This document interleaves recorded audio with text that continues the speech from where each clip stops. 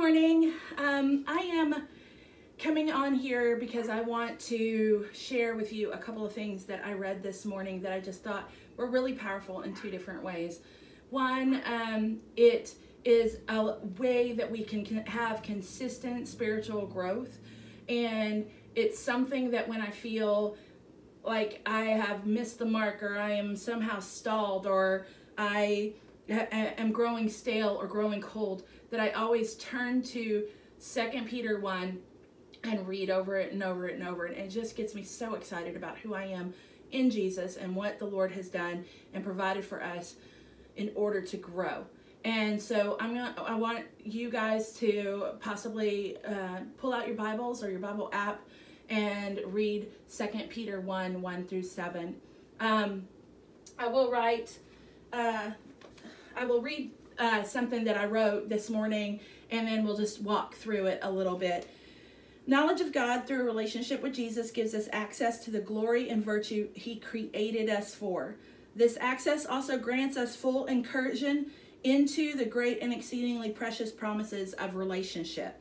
It is living inside this relationship and playing, walking, living, breathing these promises that we either by the imitation of our Father or by the imaginative play with Holy Spirit, we become divine partakers of His own nature. He becomes our bread and wine in a communion more sweet than any meal we've ever tasted, and it is inside this communion that we escape temptation. That even the things that behavioral modification and willpower cannot do. We, inside of relationship with the Lord, can escape that temptation, and doing so just becomes child's play because we're imitating our Father, or we're living in an imaginative, creative world with Holy Spirit as our partner. So I just wanted to walk through real quick a couple of things. Now, I am a communicator. It is my passion in life to communicate, either through art, through the word, through video, through teaching, through preaching. It's what I believe God called and made me to be. It's one of the reasons my parents were so annoyed with me so often, is because I would just talk way too much. And it wasn't that I just wanted to be heard. It's that I felt a compulsion to share thoughts, or to have conversations, or to ask big questions. And now, as I am really kind of coming into more and more opportunities to share the gospel, and with the internet being what it is, I can do that here too. Reading this today, I saw what I'd always seen, like there's a formula for spiritual growth. We always want, it's the new year. We want to grow. We want to change. We want to become the better version of ourselves in 2020. It's one of the reasons why so many people set resolutions and start new goals and new plans, and those things are all really well and good. But if you don't have an action plan, a way to implement those changes, and a way to grow, a formula for growth, then you more than likely are just going to end the year much the same person that you started it. So spiritually, there's a great formula here in these first 7 verses of 2 Peter that I believe that every Christian should think about and know. Now, it starts off, and I want to say that, even if you're not a Christian and you're seeing this, this is applicable to you, because the way to grow spiritually and just as a person starts with knowledge of God. One, that there is a God, that He does love you, that you are someone that He created with a purpose, and that while all those things are true, another thing that was true was that you have this gap between you and God. And that gap was only filled by nothing that you could create, nothing you can come up with on your own can get you to God. But God loved you so much that He created a way to bridge that gap, and that was by sending His Son, who was perfect, to take on the flesh of man And we just celebrated that at Christmas. And to live as a human so we would fully understand who we are, how we think, how we feel, and then willingly lay down his life as a wage, as a payment for the wages of sin, which was death. And the beauty is, because he was so perfect, because he was holy, death could not hold him. And he came back to life. And that newness of life is what comes out of a relationship with the Lord. So you start off in 1 Peter 1, it says that knowledge is where we begin. Knowing who God is, knowledge of God in Jesus is where we begin. So when you know about God, you know about who you are without God. Add to your knowledge faith and ask Jesus into your life, and you've already grown. That's, I mean, just step 1 and 2 done like that. Now that you are in relationship with the Lord, you are now his kid. He wants, like every dad wants his son or his daughter to be a little chip off the old block, you know? He wants you to be like him. And so he wants to begin to change you.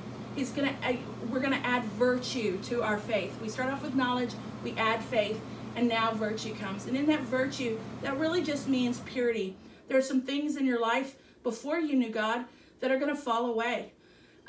Some things will happen immediately. Some people get delivered of things immediately, while some things we have to work out in as we know more about the Lord, as we grow. There's a process called sanctification. It's just a fancy word for growing more mature and for becoming more like God. And when we have knowledge of God, we begin to believe, we have faith in God. Now we're going to begin to live a more virtuous existence, because the old will be falling off of us and be passing away, and we'll be becoming new. So after we've added virtue, which is just another word for purity, we become more and more like the Lord. We add more knowledge. Now, you have to be a constant learner in life, Christian or not. You have to constantly learn new things in order to grow. And so this means for Christians now to be in the Word, to constantly be washing your life with the water of the Word. That's what Jesus does to prepare us to be his bride. He washes us with the water of the Word. But you can look at a bowl of water and you can look at a bar of soap all day long, but they don't get you clean until you start applying them. So you have to actually get in the Word. So add more and more knowledge. And one of the things that happens as you begin to understand the nature of God, you begin to understand the character of God, you begin to know him more intimately. A natural offspring of that is that you become more temperate. Now, there are 3 different applications of the word temperance that I want to talk about. One is just self-control. You become more aware of yourself and your reactions, and in one way where you may have gotten really angry because the line at the grocery store was taking too long, now you are not angry. You have some self-control. Another application of the word temperance is slow to anger. So you really are less likely to blow up when things get confusing or scary, or when someone presses your buttons. You're just going to have more self-control over who you are. It's one of the things that I used to not have any at all, and I would spout off at the mouth all the time, and it got me in a lot of trouble. I'm surprised I don't have an arrest record, because I literally should have probably had the cops called on me a couple times because I let myself lose control of both my mouth and my actions. It's one of the things that I think that is so beautiful about the nature of God, is that he takes chaotic things and he tempers them. In Genesis, we see that in action. The difference between the God of any other religion and the God of Judaism and Christianity is that the Lord is a working God.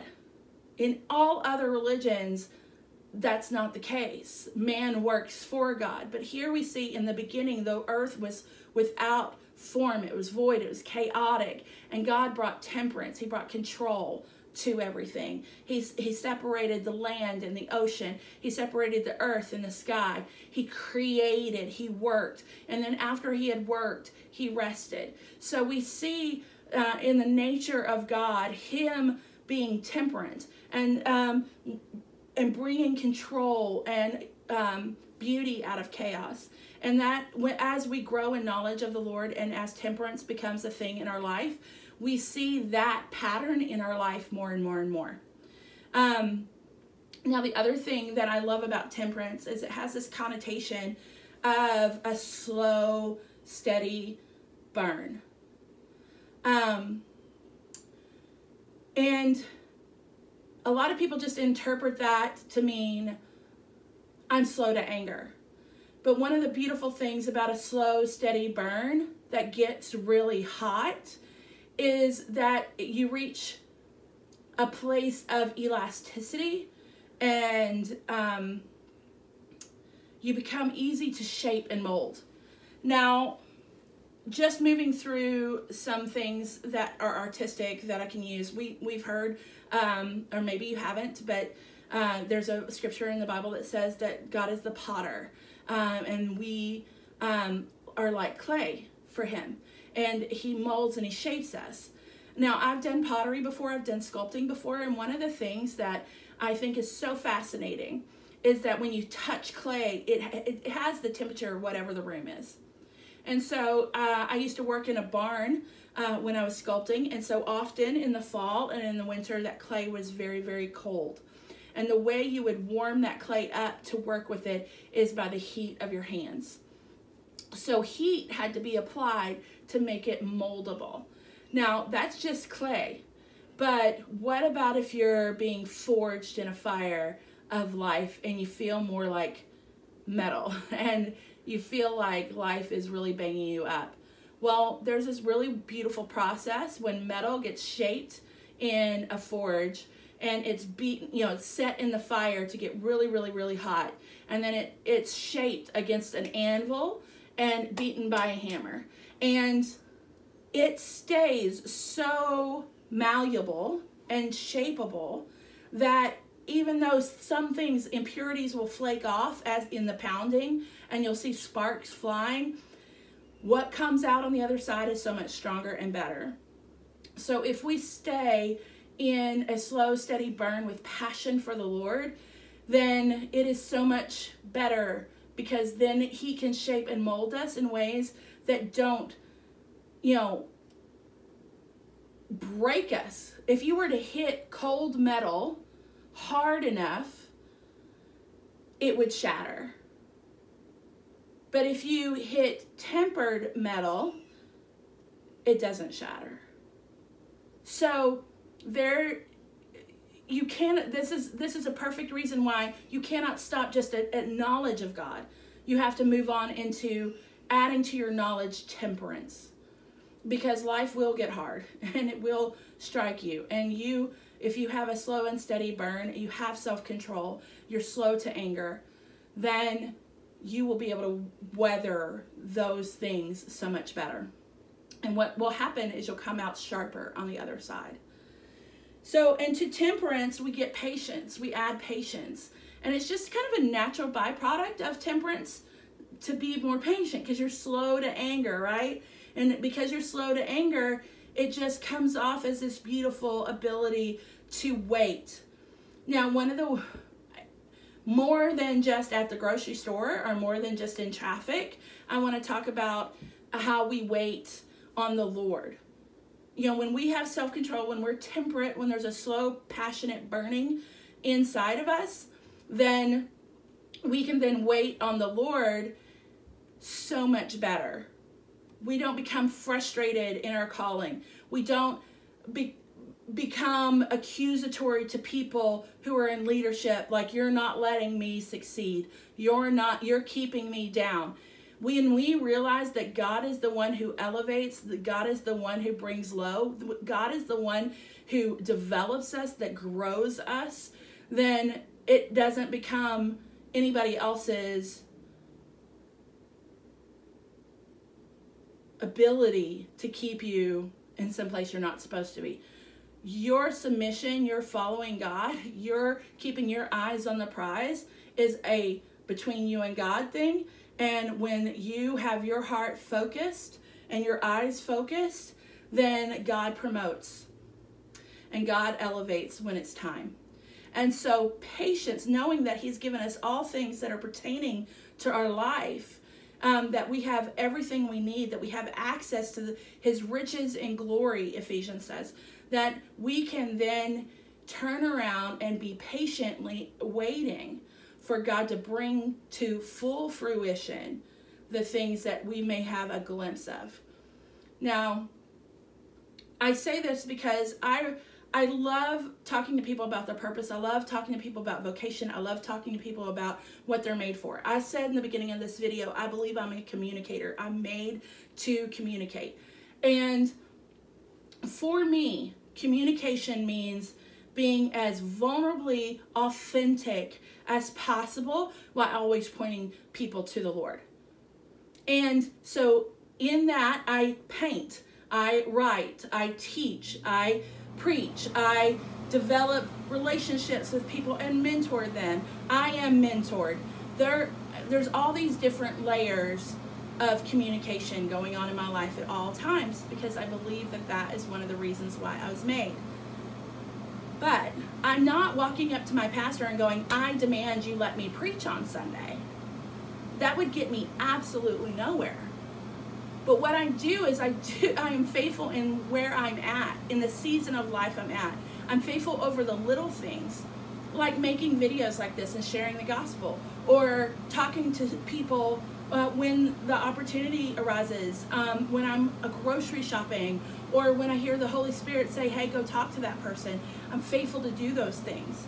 I'm faithful to show up and do ministry alongside brothers and sisters at my church. I am faithful to pray for my friends when they ask me to. I am faithful to do the things that I know I can do right now while I'm patiently waiting, because in that faithfulness, I'm learning skills and I'm developing as a person and learning how to submit myself to others, which is extremely important in the kingdom. It's not a hierarchy. There's only one person at the head, that's Jesus Christ. Everything else is serving one another. So if I were to go to my pastor and say, I demand you let me teach, he would first of all just laugh at me, and second of all, make me sit for a really long time, as he should, because I'm being impatient and I haven't learned those lessons that submission teaches you. So learning to do things where you're at, that patience is extremely important. You can't get so caught up in some little sliver of vision that you have caught for your life and think that that's the whole enchilada. You can't taste one bite of one little itty bitty nibble of a cookie and think that you've experienced all the cookie. You haven't. So you have to learn to be patient as God brings about and fulfills things in your life. And that'll be a constant thing. If you ever get to the point where you say, oh, I've arrived, you're in trouble. So patience is extremely important. So we started off with the knowledge of God. We added faith. To faith, we added virtue. Now, then to virtue, we added more knowledge, a deeper understanding of the Lord. That's constantly learning, constantly in the Word, constantly learning from other ministers, other teachers, other people in our life, people in our workplaces who are Christians, who are doing that well. And then to that, we add patience. Now, to patience, we add godliness, and it's a natural extension. When we become more patient, we understand the nature of God a little bit more, because before the foundation of the world was ever laid, he had you in his heart and in his imagination. But he knew in order to have a real relationship with you, other things would have to happen over thousands and thousands of years. And so he's been writing your story since before the very beginning of time, before he ever set this earth into order. He had you in his heart. If you don't believe me, read Ephesians 1. It says you were predestined before the foundations of the world to be his. And so I want you to think about that as we understand patience, we become more like Jesus. We understand the goodness and the faithfulness of God now, because he's been so patient to be slow to anger. And he's been so patient with us to let us make our mistakes and still love us so much that he made a way to come into relationship with him. But that godliness isn't so that we can lord it over people or to feel superior. That godliness has a function. The goodness of God, the kindness of God, the gentleness of God, those things draw men to repentance. And the way we show those good, kind, and loving things towards people is by being more like him. It is like walking around, if you're a rich kid, and you know you're a rich kid, your daddy's the richest thing on the planet, in the universe, outside of the universe, outside of time and space. Your papa, God the Father, is so abundant in all things. And you know you're a rich kid. You're his kid. And you walk around with all the wealth of being his kid stuck in your pockets. And you never give it away. You have a form of godliness, but you're denying the power of it. You have to take that godliness out and share it. And that godliness in 1 Peter 1:1-7, you'll see, add to your godliness kindness and love. You have to love your neighbor as yourself. You have to show them kindness. It's the thing that brings more children to the Father, that's all he wants, is more and more kids to have a relationship with. He wants to bring his kingdom mentality of love and patience and long-suffering and temperance to the world. So the reason I started this whole video is because I love this section of the Bible. This is one of my favorite places to go when I'm feeling stale or when I feel like something is kind of off with me. I've lost focus. I need to hone in. I need to take stock of where I'm at. What am I not doing? Where has this growth formula been interrupted in my life so that I can get right back in it? Because everybody's going to fall. Everybody's going to see a place and life is going to become really just full of distractions, and rather than staying condemned, we just go right back to this growth formula and we go, okay, yeah, this is where I stopped. I stopped in the adding more knowledge to my life. I stopped reading my Bible. I stopped praying. I stopped being mentored. I stopped mentoring others, whatever that is. And you have to start back right where you are. There's no condemnation. There's just a, Lord, please forgive me for my lack of self-control here. I'm moving forward. And just get up and do it. As I was reading this today, because I've kind of been in that place recently, I'm just being honest and vulnerable with you. I have been going through some motions rather than sharing out of my own fruit. My tree is starting to get more leafy than it is fruitful. And so knowing that, rather than just becoming complacent, I needed to regraft myself into the Word. And so I started reading this today. It's one of my favorite places to start. And yes, I got all the things I just shared out of that with you. But this is something new that I got out of it today. I told you I'm a communicator earlier in this video. One of the ways I communicate is art. One of the ways I communicate is writing. And I am feeling very, very challenged by this scripture because I really feel like my pursuit of artistic and creativity, artistic endeavors and creative living is a part of who I am. I am made in the image of a creative God, and God set aside good works for me to do. That's not just things that I get claps on the back for like giving water to someone who's thirsty or sharing the gospel all the time. Sometimes it is a good work like a painting, or a good work like a book or an article or maybe a blog post. Maybe it is creating a spreadsheet that will help somebody budget their life and get their finances in order. That's not me. I'm saying that for one of you who makes spreadsheets. But we use our creativity. We imitate our Father in the way that He is a master creator. We create things to make this world a better place, to bring a kingdom into this earth.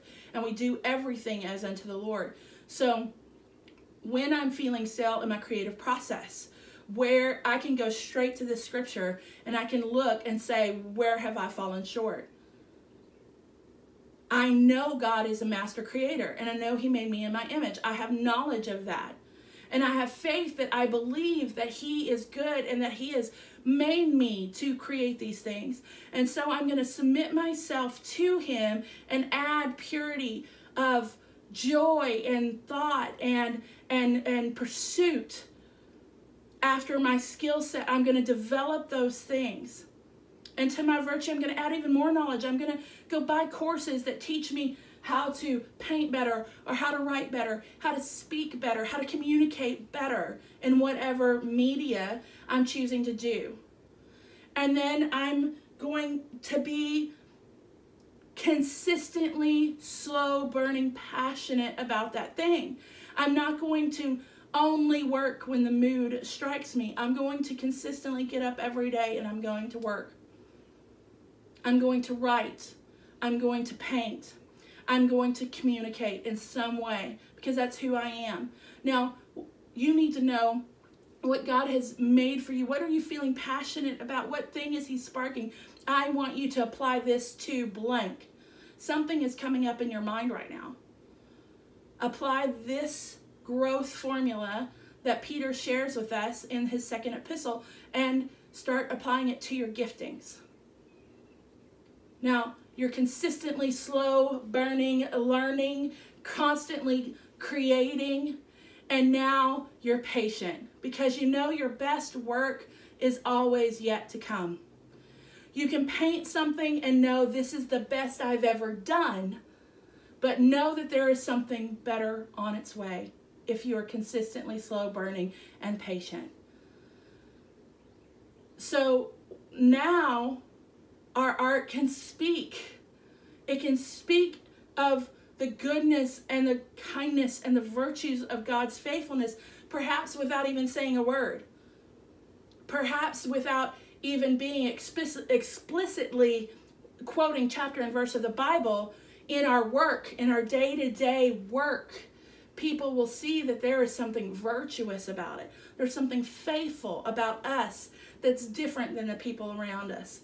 And so now people are tasting and seeing the fruit of the Spirit in your life, and they're going to want to know. You can preach the gospel at work without saying a word from chapter and verse. You need to be ready to preach the gospel at all times, but you don't have to worry about what to say because God can give that to you.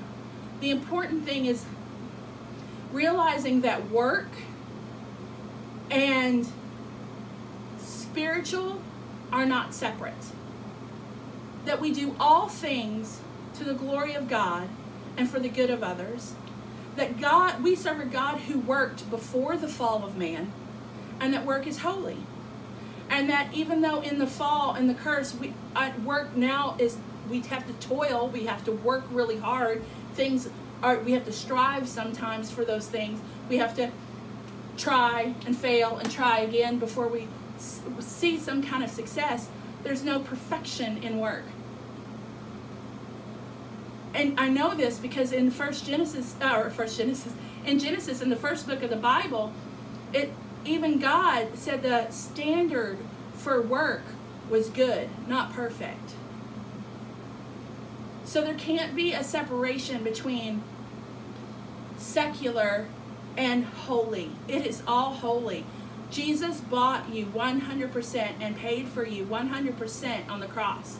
And if you have a relationship with God, you can't compartmentalize your life and say, well, this is for this, and work is for here, and church is for here, and serving my community is here. No, it's all one.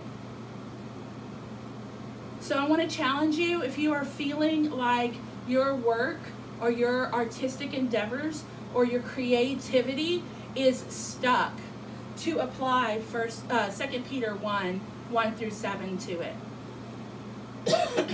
Excuse me. And now that we have added godliness to our work, and we're doing everything as unto the Lord, as a form of worship, as a form of expressing our pleasure in our relationship, as having fun and playing inside the boundaries of the callings and giftings that God's given us as his kids. Now what do we do with it? We can't just hoard it in our pockets. It can't just be about us and see what I do. Now it has to be about sharing it with others. You have to ship your work to the world so that the world can taste and see God's goodness. Someone could buy a piece of my art and not even know why it brings them a certain amount of peace or why they love it so much. But it's because I've worshiped and prayed as I painted. And they're bringing that into their home or into their office. They're bringing a taste of God's goodness. And I'm showing them kindness when I share my gifts. I'm not being boisterous and saying, hey, look at me and look at what I can do, to keep the focus on me. I'm saying, hey, look what the Lord has done. I started writing 10 years ago. I started painting a little, I guess 5 years ago now. So in those years, I have learned that the creative process means I have to crucify myself over and over and over again. I have to lay down my flesh. Anne Lamott, a writer, says, kill your darlings. You have to let go of the things that you think are so important, and you have to just pursue the things that are valuable. Time with the Lord is valuable. Time with people is valuable. Speaking life into people is valuable. Doing the work is important. And I want to encourage you that if you are feeling stuck, as 2020 begins, that you look at the way 2 Peter 1 sets up a formula for growth. And you can apply it in your spiritual life, but you can apply it also in your work life, because they're the same. All things pertaining to life are found in this word. All things pertaining to your work, to your family, to your inner world, your inner workings, your imagination, all things are found in this word. And there is nothing that is made that God didn't first design and breathe his life and energy into. And we get to interact with the things he made and make new things and give those to him as an offering. If you have kids, you know what this is like. They take paper and crayon and they create, and then they give it to mommy and daddy. And mommy and daddy, in their kindness and their goodness and their faithfulness to their kids, go, oh my goodness, thank you so much. This is a beautiful gift. And slowly, surely, somewhere along the line, mom, dad, or some other mentor will come and show that child how to grow that gift. Likewise, that's what God does with us. So if you're sitting on some dream in the beginning of 2020, I want to learn how to paint. I want to write a short story. I want to write a screenplay. I want to write a play. I want to write a book. I want to start a new business. Whatever that is, you need to get down into this formula for growth. Grow you, and all these other things will come. And as you develop them, keep on track. Make sure that you are doing these things. I hope that this is encouraging to you, that you know that I love you. That's the reason I'm sharing it. I don't want to come across as too preachy, but I'm so passionate about people understanding that they're made to live a life that is full of God's glory. And the way that we do that is to fully embrace who he made us to be. And it's not a more of Dana. It's a less of Dana, more of Jesus. It's not a more of you. It's a less of you, more of Jesus. And then as as Jesus grows you into looking more and more like him, then what the output, the outcome that comes from that is the best version of you that you could ever be. And every day with Jesus can get better and better. The version of you can get better and better until you are fully made into his image, which will happen on the other side of glory. But there's a constant, consistent growth. You know, if the new earth comes and we get to be partakers of the city, of this building, of this new earth, imagine what you get lit up about, sparked up about, so excited about. Do you think that that's going to change just because you step from this side of glory into that side of glory? Or you're going to become more passionate about it, and you're going to wish that you had developed those skills and let the grace of the Lord overtake you as you can now work in heaven, in the new earth, without the toil. Maybe that's just me. Maybe that's just me imagining what it would be like to be completely unhindered by the doubts and the pressures that are constantly there when we are creating, the tension. But I know in moments of clarity when I am creating, when something just begins to click and I'm like, yes, Lord, this is where I'm supposed to go. This is what I'm supposed to say. This is how I'm supposed to create. This is what I'm doing now. And I feel the pleasure of God in that. I imagine that on that side of eternity, it could only be better. But I can't live today hoping for tomorrow. As a Christian, I am called, I am mandated by Jesus himself to, in Matthew 6, to bring kingdom to earth. To carry that part that is him in me to the world in whatever way I can through my work. So I just want to encourage you that you can do the same. I'm so excited about what 2020 has to offer, and I hope that you will take this message and share it with your friends. Message me if you have any questions, and share with me where you're struggling, what things, where are you getting caught up in this growth pattern, where are you getting stuck, and let's talk about that. Thank you so much. God bless.